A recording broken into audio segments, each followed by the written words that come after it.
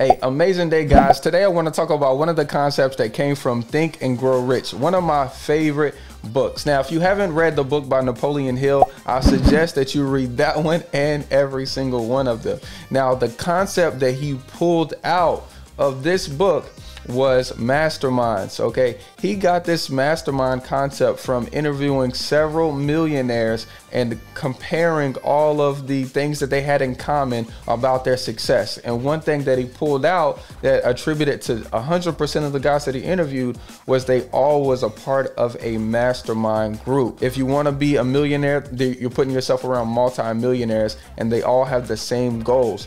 And this mastermind group meets regularly, holds you accountable, and helps you grow and puts you in uncomfortable situations that allows you to get a harder shell and grow over time. I love the concept, okay, but you have to find the right people for you. Okay, so when you're looking for your right tribe, when you're looking for your right mastermind, just understand that this is going to come in several different ways. Some people are going to offer like weekly, coaching. Some people are going to offer masterminds, and some people are going to offer like free meetups.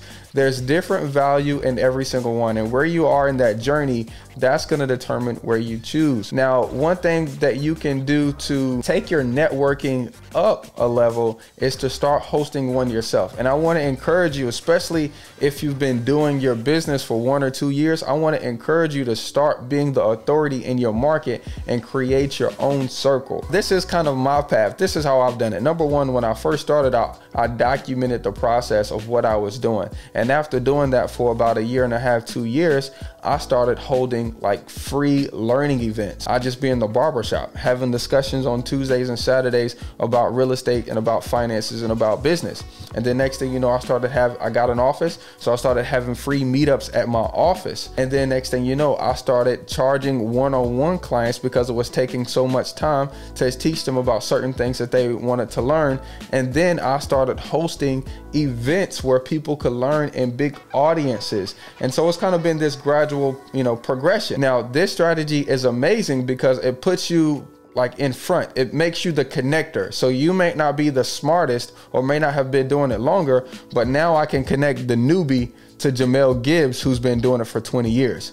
Now I can connect the guy who's doing okay in real estate to one of my students who are killing it in real estate. And people look to me to be their guider because I was the connector. So I want to challenge you to being the authority in your market, starting your own group, meetup, or mastermind in your area to start taking your business to the next level. Okay. And like I said, start slow. Start by just documenting your process and letting people know what you do, and then allow that to grow of themselves. Okay, so if you guys like this strategy or start using this strategy, let me know. I want to be a part of that. Okay, by the way, if you have a podcast or YouTube channel to help you do this, I want to be on it. I would love to be a guest on your channel. You guys have an amazing day.